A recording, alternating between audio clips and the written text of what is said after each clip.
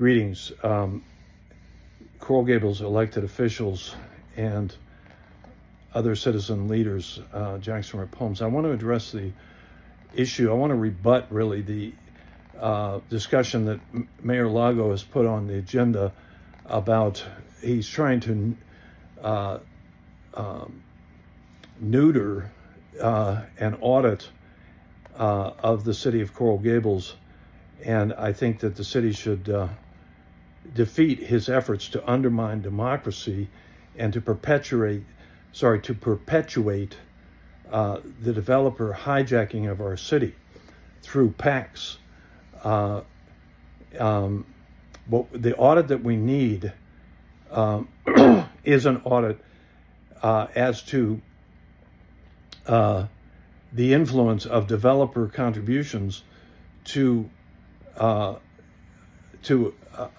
influencing our city and creating too much development that has already killed Coral Gables as a place to raise children during the 18 years of childbearing, where let's say somebody has a newborn and wants to move to Coral Gables, it's dead. It's not a safe place anymore. Thanks to Citizens United, primarily Citizens United, thanks to former Mayor Raul Valdez-Fowley, and thanks to Mayor Vince Lago. The developerocracy, I call it, they donate 80% of all money that's donated to Coral Gables elections, and that all voters combined only donate 20%. So we need an audit of those PACs. Who donated what? Which developers donated to whom and how much, and what did they get out of it? Now, cause and effect, we can leave that for voters to decide. But what I'm saying here is we need an audit that shows, let's say developer X donated, just going to pick a number here, $30,000 to candidate A, $30,000 to candidate B, $30,000 to candidate C. What development projects did that developer get approved by the city?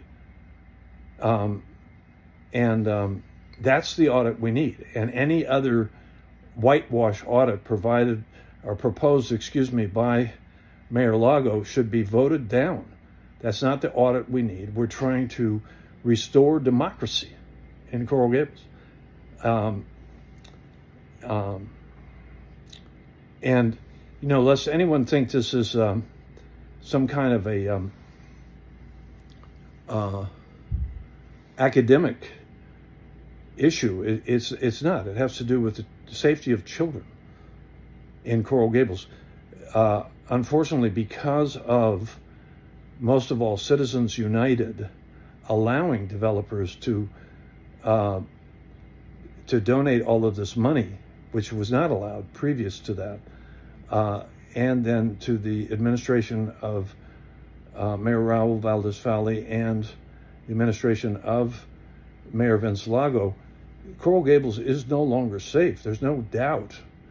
If for children, in terms of raising a child from the age of 0 as a newborn to the age of 18, where the child can be independent and live on their own, that's an 18-year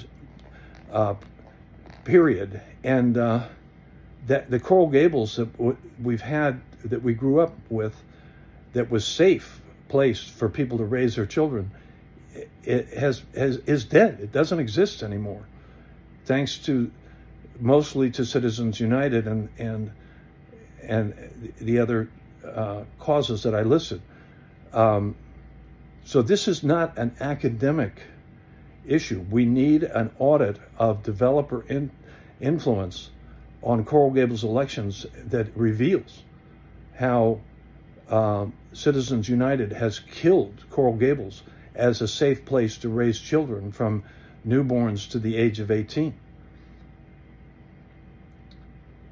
And I incorporate the rest of it. I'll keep it short. Thank you for listening. no to whatever Mayor Lago is proposing, trying to undermine and destroy democracy in Coral Gables. And yes to a real audit of how developers have exerted destructive influence, as I've described. That's the audit we need, and we can settle for nothing less. We'll be able to get it. I've figured out if it's the last resort, I don't want to lay all of my cards on the table. We can get the audit we need.